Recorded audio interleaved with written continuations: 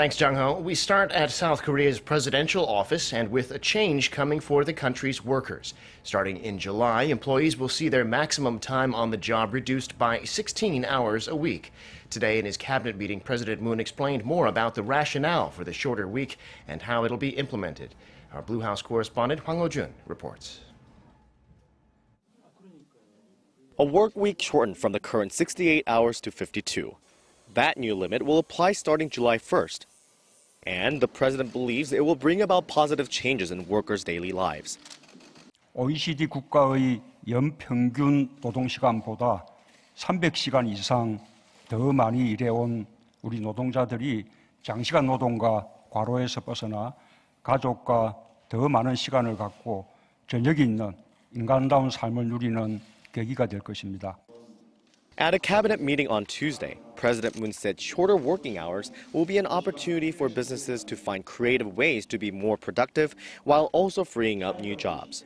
He insisted that society will be able to handle the change, including the pay cut that will come with fewer hours and the extra burden on management. That's because the new regulations will be phased in, starting with companies with more than 300 employees. Regarding the recently approved $3.6 billion supplementary budget drawn up to create more jobs for young people and to boost the economy, the South Korean president urged the government to make sure that it's implemented without delay. 다소 늦어졌기 때문에 이제부터라도 청년들과 고용위기 지역 주민이 체감할 수 있도록 추경 사업들을 속도감 있게 진행하는 것이 무엇보다 중요할 것입니다. Meanwhile, according to a Blue House press release, President Moon and his cabinet approved a bill passed by the legislature to appoint an independent counsel to investigate the political manipulation of online comments, the scandal named after a power blogger going by the handle Drew King. He allegedly rigged the internet comments to sway public opinion, while ruling party officials, including former lawmaker Kim Young-soo, are said to have covertly endorsed his campaign. Kim has denied the allegations.